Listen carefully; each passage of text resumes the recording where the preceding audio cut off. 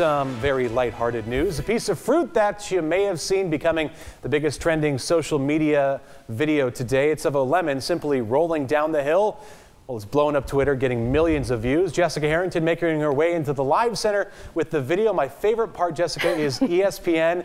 They rolled some highlights from an Auburn game. It is brilliant. This is the video. It's nothing. Let me zoom it in just a little so you can really get the feel. Yes. It is literally a lemon rolling down a hill in the gutter. Now, this man said that he was out for a run, and on his way back, he was walking, and he saw this lemon rolling, which of course it's going to freeze because it's live TV. But it was rolling in the gutter, not for 10 seconds, not for 15 seconds, not for 20 seconds, for about a minute and a half. And so people were sitting and captivated by this.